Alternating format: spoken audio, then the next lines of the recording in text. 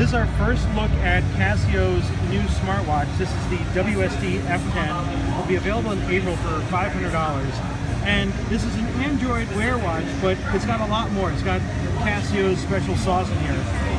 For example, it has three different sensors in it. It's got an altimeter, a barometer, and a compass.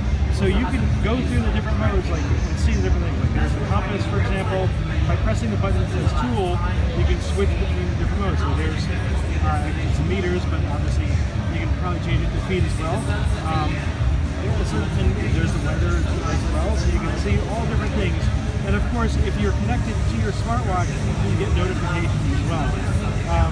Now, it should last about a day on the charge, and it's got a small port on the side here used for recharging it. It comes with a little tiny dongle to plug it in. Now, other things it has too, water resistance to 165 feet, so you don't have to worry about if you go swimming or fishing, I guess, in a shallow lake. And it has many of the other things that you'll find with other Android Wear watches, such as multiple watch faces. OK Google if you're paired with an Android watch, and they're exactly just popped up on me because I said it. And you'll be able to pair it with apps, such as Runkeeper or whatever you want. So it's undoubtedly a very large watch. As you can see on this one person's wrist, it kind of dwarfs it.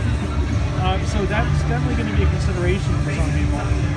But compared to other outdoor watches, such as the Garmin Phoenix, it's roughly the same size.